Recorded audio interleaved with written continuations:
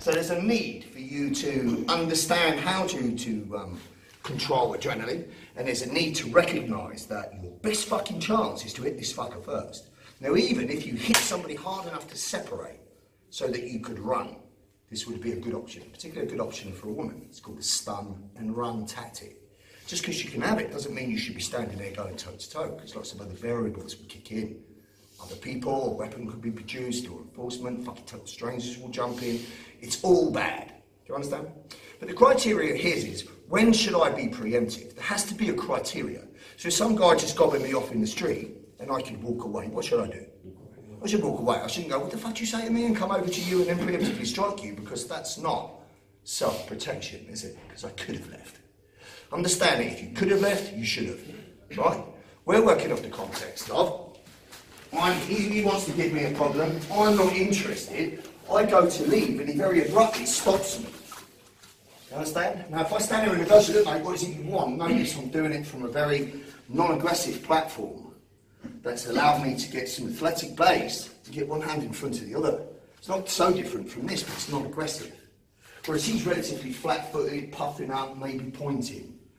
This duration that we are exchanging words is known as pre-fight. Do you understand? This is where preemption belongs. Because if I stand here and he starts to amp up, and he's already touched this once, so that's pushing back, he's slapped my hands down, and if I don't do anything at all, what do you think he will eventually do? It will fucking unload on you, and he will completely overwhelm you so that you can't recover. That's the tactic that you need to employ on him first. So Musashi, Miyamoto Musashi, the one that wrote the Book of Five Rings, warring strategist, said there's 3 preemptions. The first preemption is, hit him before he's even thought about hitting me.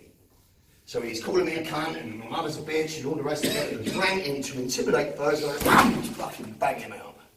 That's the first preemption. Hit him before he thinks of hitting you.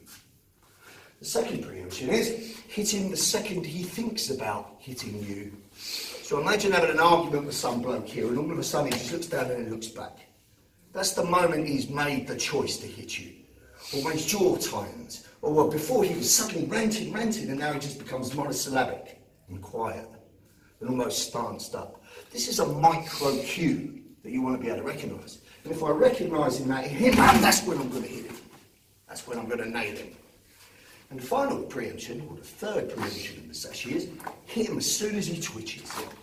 So if he closes his hand, I'm hitting him. If he shifts weight, I'm hitting him. If he furrows his brow, I'm hitting him. If he drops his chin, bang, I'm hitting him. Do you understand? If you wait beyond those 3 opportunities to preempt, you will be defending. Which means he's fucking unloading on you and you've got to reverse the dynamic. Much more difficult. What do people say when they talk about preemptive strikes? Yeah, but he's just stood there with his hands down.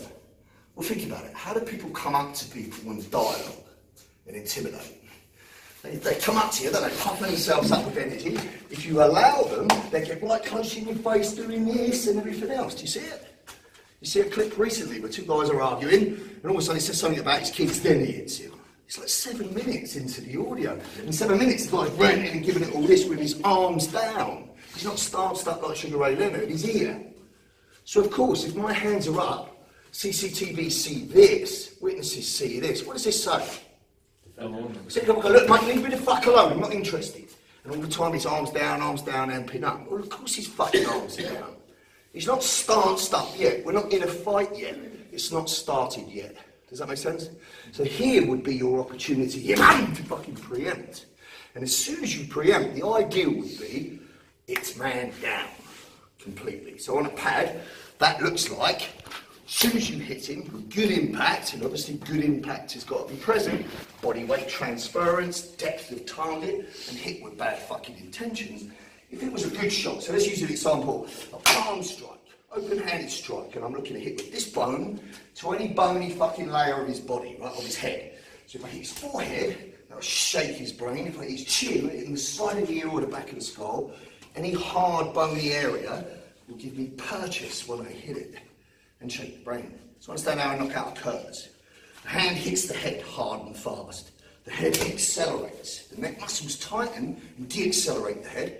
And because the brain's floating in fluid, it moves a split second later and then crashes inside of the skull.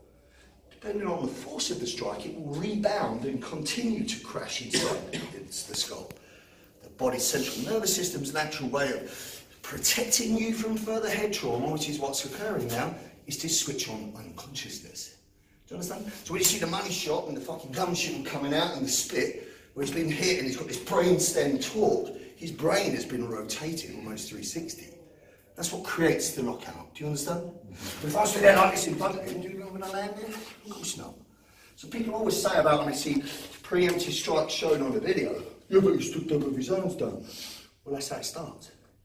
Because if you think about this, the only way to be totally preemptive would be if I walked up to a total stranger and just fucking banged him out, just in case he was thinking about it.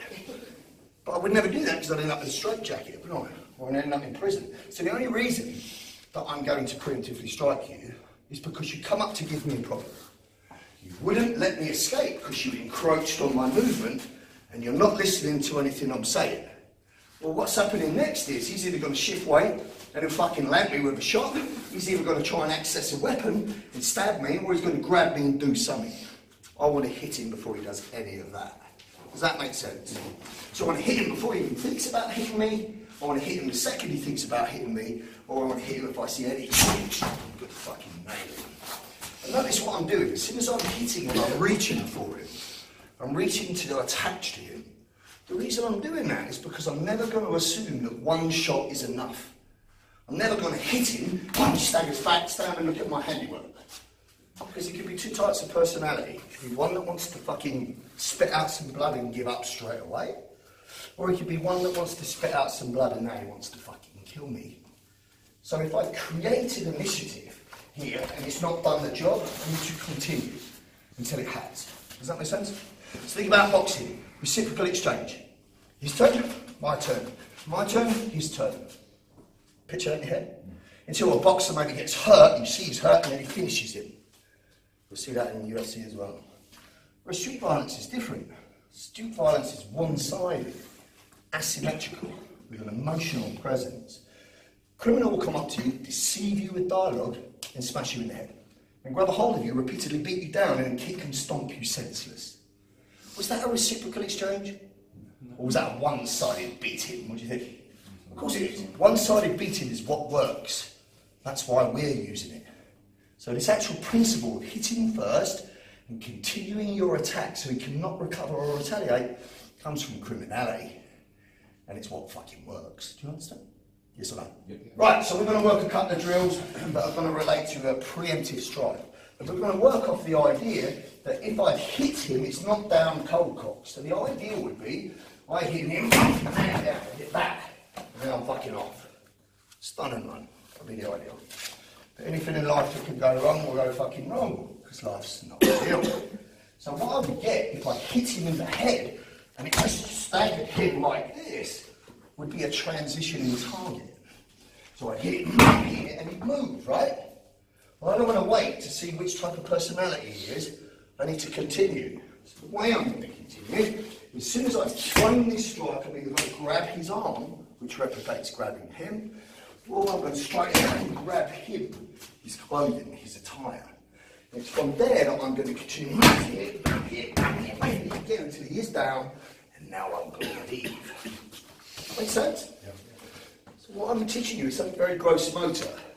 Hitting first, attaching to the subject, and then hitting him again, and again, and again, until he's no longer a problem. Yes? It's a principle. And this principle is just proactive and offensive. I'm not squaring up with someone doing a match fight. Do you know what a match fight is? Match fight's from your grandfather's generation, and Terry Two's generation, right? Where you go outside and you have a straightener. They don't exist no more, really. So you're either dealing with an ambush, he's attacking you, or you're recognising there's a problem building up and you act first. That's what we're going to work first. Make sense? Yep. Get with a partner.